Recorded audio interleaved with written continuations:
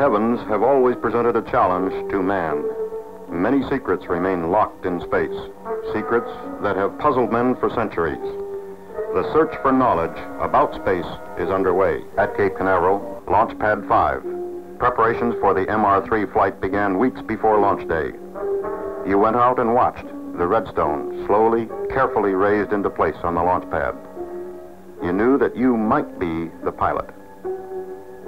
For about 10 days prior to meeting with the spacecraft, the Redstone underwent exhaustive tests, inspections, and simulated launch operations. This vital part of the mission, the launch vehicle, must be as near perfect as man can make it before the spacecraft is installed. You and your fellow astronauts followed the test program closely.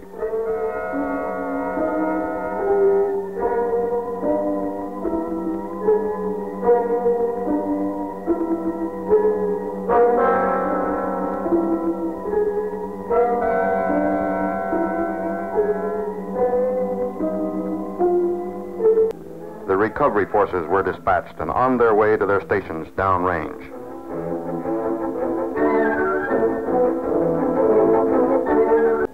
You remember the feeling you had that this was the day. There'd be no scrub today.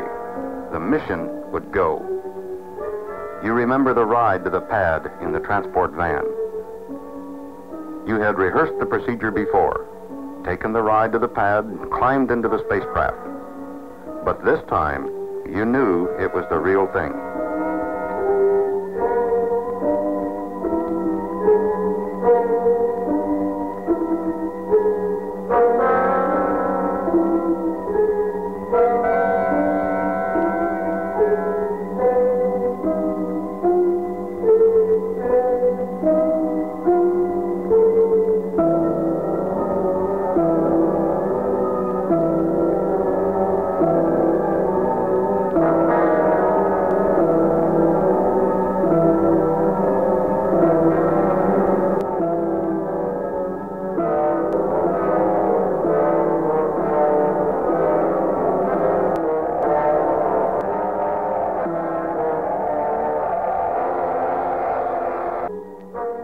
A feeling of confidence.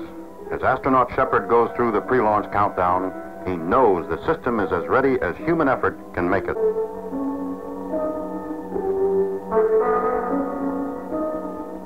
As the gantry is pulled back, the emergency vehicle known as the cherry picker is raised into position. Might be needed. Astronauts Carpenter and Shiraw take off to make direct aerial observation of the early portion of your flight. The recovery force helicopters are airborne. All elements of the mission have reported ready to the control center, and the launch is go. 7, 6, 5, 4, 3, 2, 1. Lift off. All right, lift off, and the clock is started. Yes, sir. Reading you loud and clear.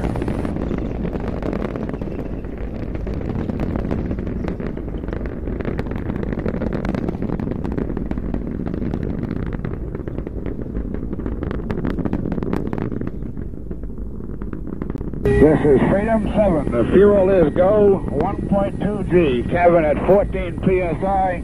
Oxygen is go.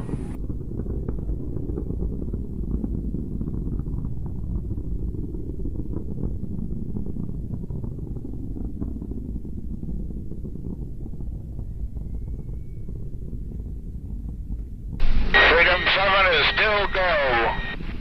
How's it looking good? Fuel is go, 2.5 G. Cabin 5.5.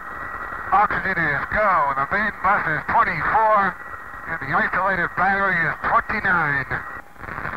Velocity is about to 5, particular 7 here. Fuel is go, 4G. 5.5 cabin. Oxygen go. All systems are go.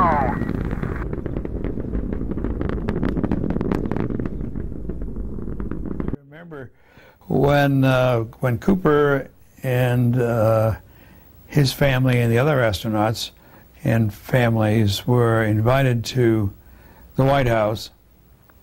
for cocktails with Jack Kennedy.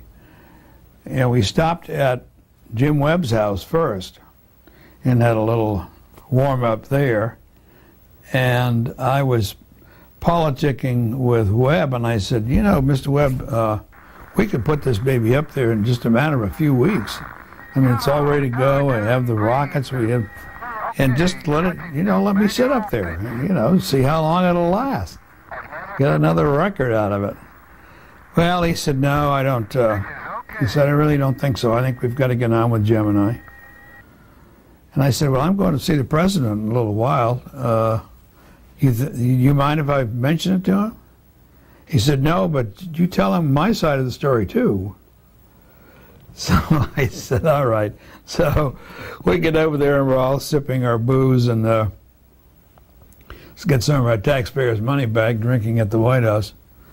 And I got Kennedy aside and I said, there's a possibility we could make another long duration Mercury flight, maybe 2, maybe 3 days.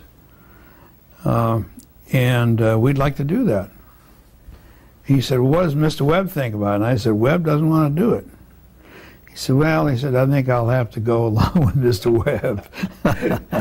Made you realize the power, didn't the power behind the throne. At least I tried.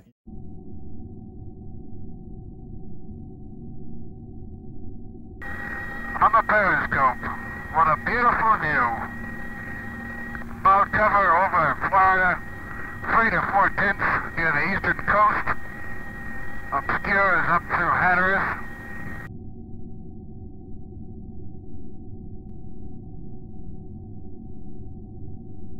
With me, I think it had to be the challenge of being able to control a new vehicle in a new environment. This is a generalization, but it's something which I'd been doing for many, many years as a Navy pilot, as a carrier pilot. And believe me, it's a lot harder to land a jet on an aircraft carrier than it is to land a limb on a moon. And that's a piece of cake, that moon deal. But that was part of my life, was the challenge. And here you had, yes, a new environment, but, you know, for fighter pilots who fly upside down a lot of the time, zero gravity wasn't that big a deal. Now, of course, none of us, being, of course, non-medics, had thought about the long-term effects of zero gravity, but the short-term effects of zero gravity were not the challenge to us. The challenge was to be able to fly an unusual craft and provide good, positive thinking control of that vehicle.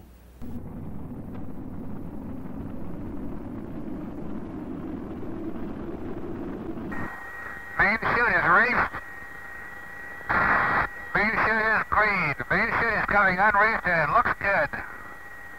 The main chute is good. Rate of descent is reading about 35 feet per second.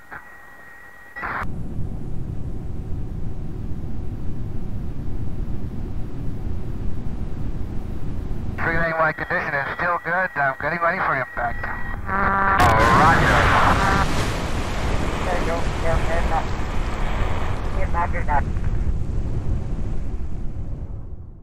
MR3 followed a normal ballistic arc, peaking at about 115-mile altitude. The spacecraft landed 300 miles downrange. The complete flight took 16 minutes and gave Alan Shepard about 5 minutes of weightlessness.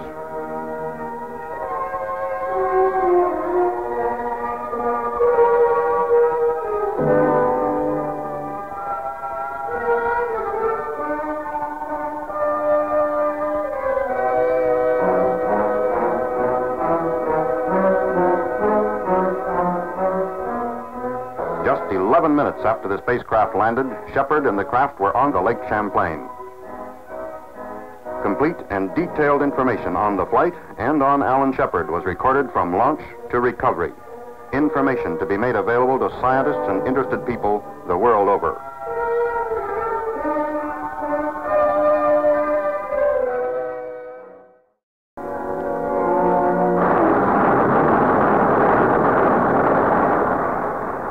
Project Mercury, another step in man's search for knowledge. Freedom 7, another step toward man in space.